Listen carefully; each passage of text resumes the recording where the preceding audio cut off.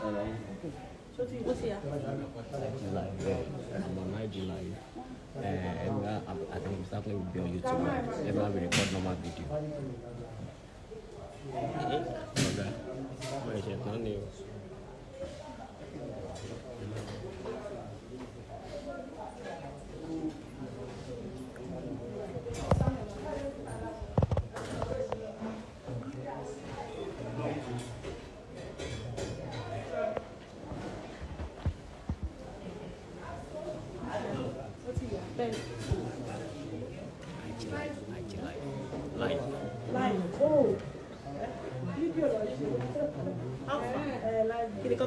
Ẹdùn kí n jọ yẹn.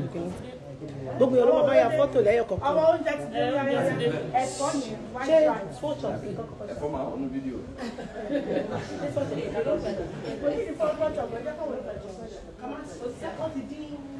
Wakazi. Á jẹ gbogbo ẹ̀fọ́. Wọ́n pẹ̀sẹ̀ ní lọ́sùn mẹ́fọ́ rẹ̀ kìí àfọ́. Wọ́n ṣe lè jẹ́ ìkà rájà ìyá. Ẹ ṣe kéèkì fún mi láti jẹ́ tó ti ṣe báyìí. Ojo òwú. Mo pẹ́ pọ́tì o. Mo ti pẹ́ pọ́tì ẹ̀ ṣe báyìí. O tún máa ṣe fídí o máa ṣe sísí o máa ṣe sẹ́yìn ìyàgbára ọ̀nà. Ẹ̀yọ̀ bá lè kó.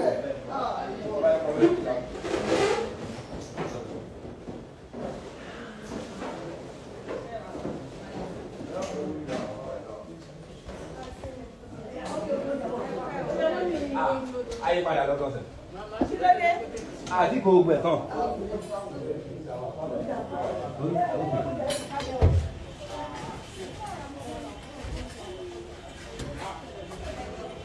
Why are they? Why? They're waiting for you. They're waiting for you to. I've said it since like 15 minutes ago.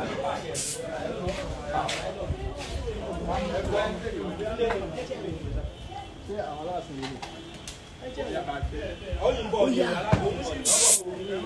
Let's go.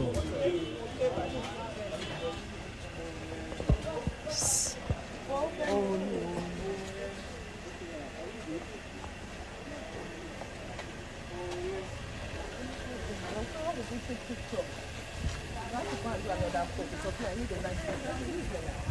Are we going inside now? Yeah. Are we going inside now? Mr. Wakunle. Oh yeah.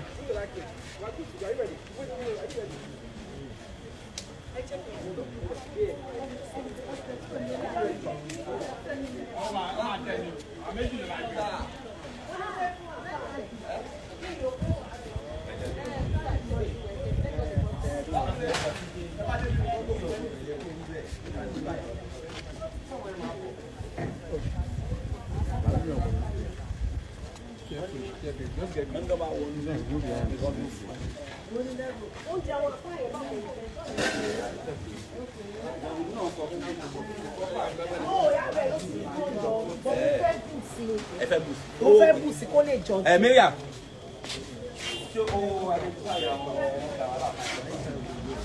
Ó lè máa dúró ni.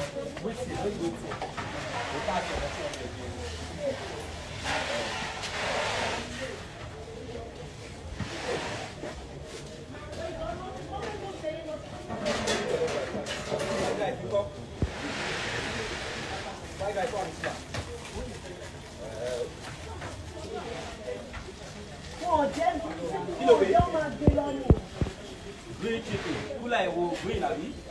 Okay, bitiri. Bitiri. Ni e lo npa je. Oh, wa mi.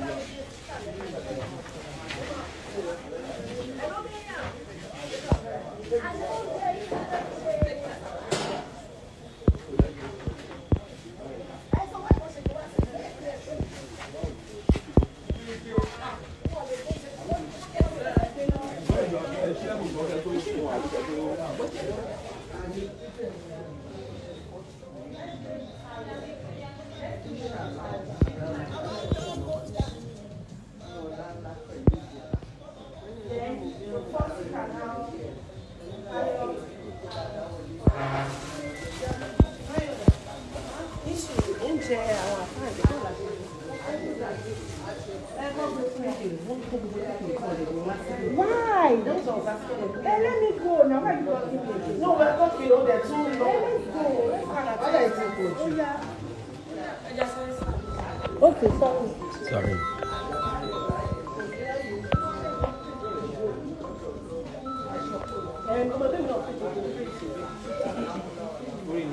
Chicken, your party.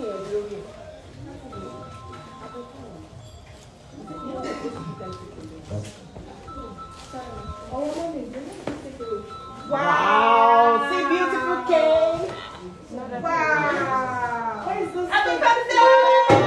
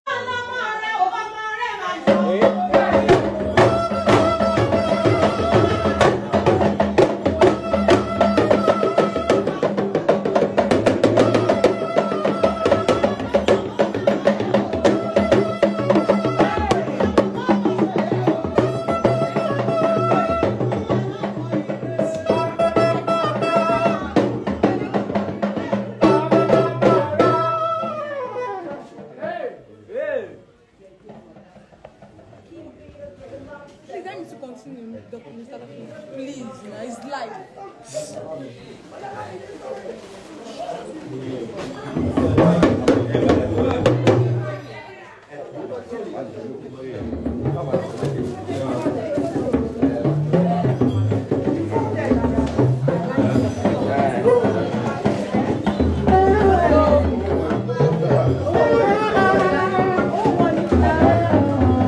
Oh yeah, next. I love you guys.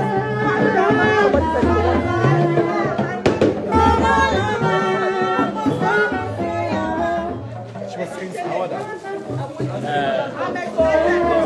She wants to say it. No, your husband. Uncle Femi, thank you. Yeah. Say that again. Uncle Femi, thank you. Okay, cake is coming. Okay, when the cake is coming. There's another cake. This is from Okay.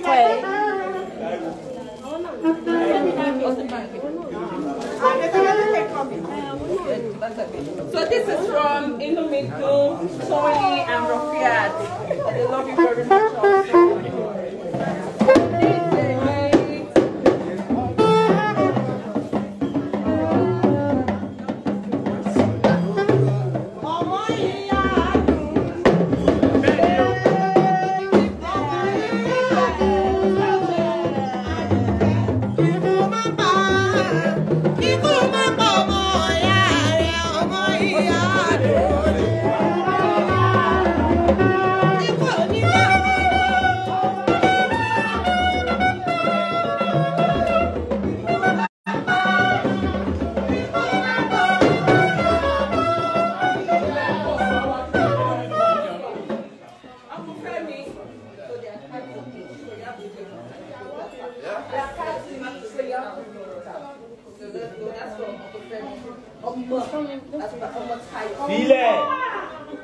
Oh no, I mean.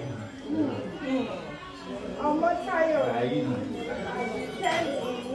The love of my life. The mother of my children. Oh, yes.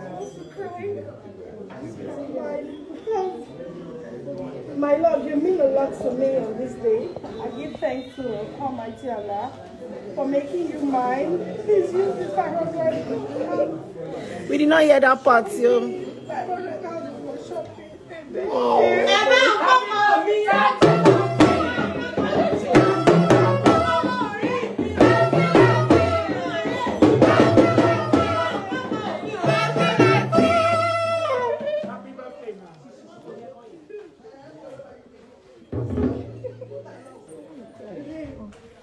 Thank you. Where's those things? Just 500. Get 500 for shopping. there's champagne outside. No, I don't have. Uncle Femi has spent plenty money, yo. Hey, Jesus. Uncle Femi has spent millions. Unofficial paparazzi, please give us space now. No, you are part of it. Unofficial, I said. Yeah. Ah. Oh yeah, shiki. Okay. This 500K. This is another one. Thank you for loving me. See for them.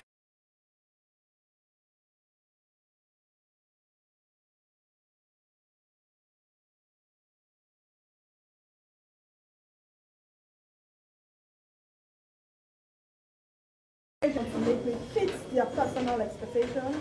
Despite we are different, despite I'm not perfect, you always accept me and love me for who I am.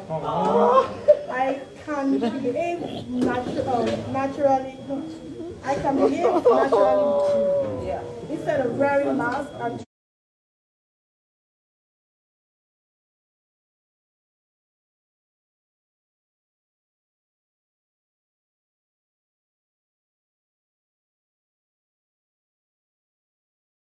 trying to seem better than I am, and always you share with me your good opinion on my looks and appearance, and it makes me feel attractive. Oh,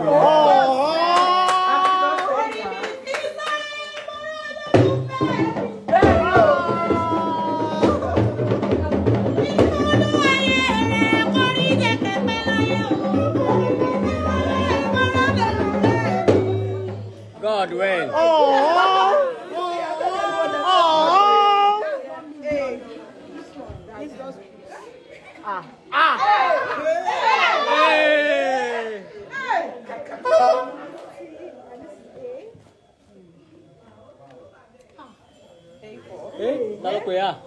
It's 500K for recharge card for A for adorable. Recharge card. I'm not tired of me. I love how we can be lovers, friends, companions, and even a team at the same time. We are just a perfect fit. And an ideal balance.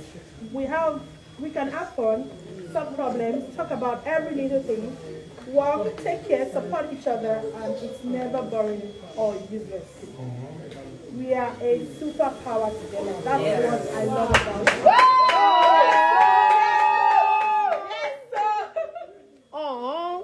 Sorry, I didn't get that. Open it's for recharge. To recharge. It's 500K for recharge. Thank you. I want to use this to recharge my phone. Yeah. Not only with anything rechargeable. On any calls. Unlimited calls. Why? Why? Woo! Again. Again. Why for young? 500K for your skin. I'm not tired of me. I love you because you are the only person in the entire world that can make me laugh when I'm feeling down. You know how depressive I can be. And you do everything to disarm my negative feelings and bad thoughts.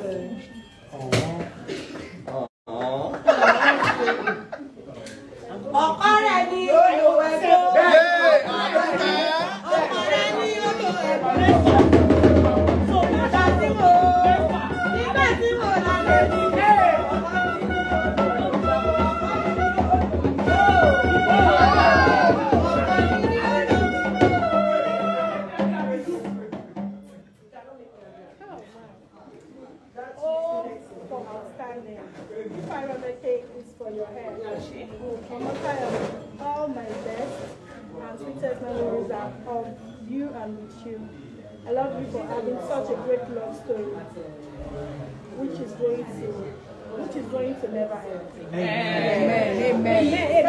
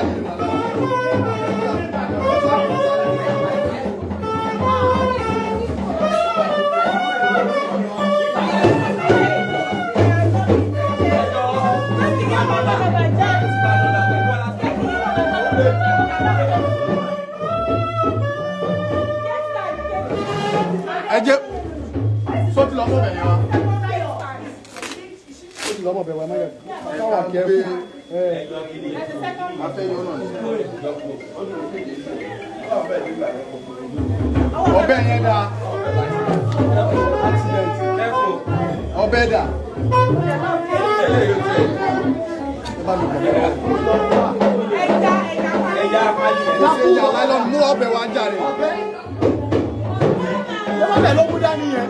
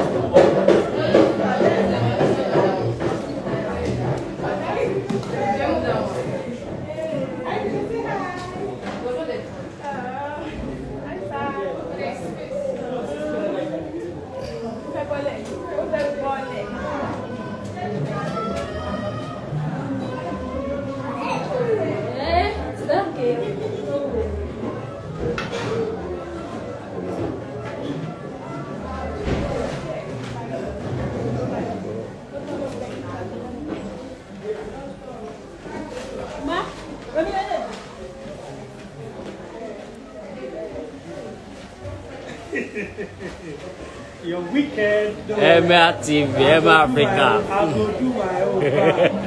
Emma Africa. I go do my own. Well, I should give you a call. Check out my body. Check out my body.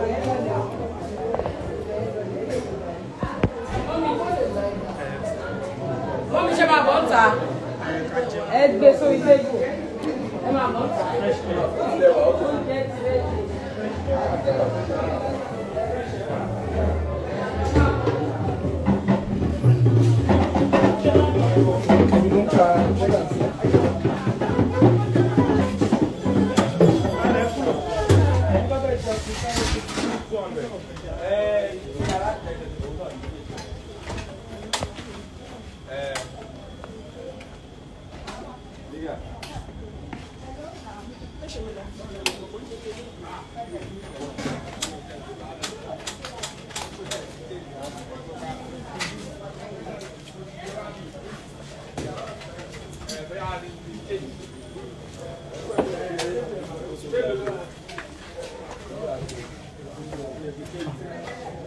Let me see you.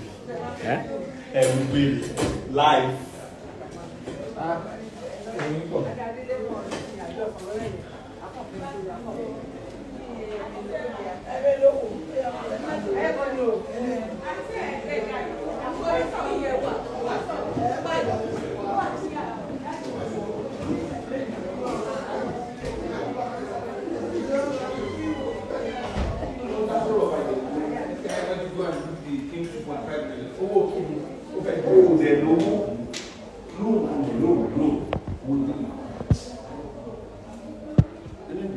No, sir.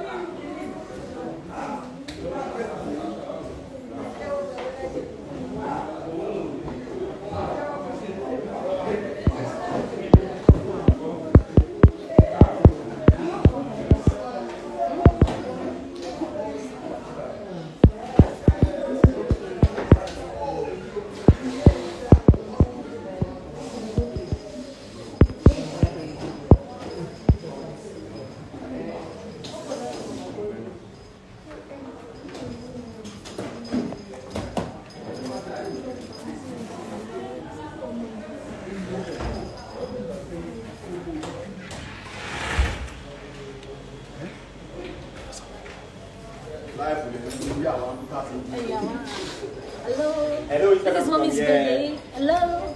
Hello. General, someone wants to see you.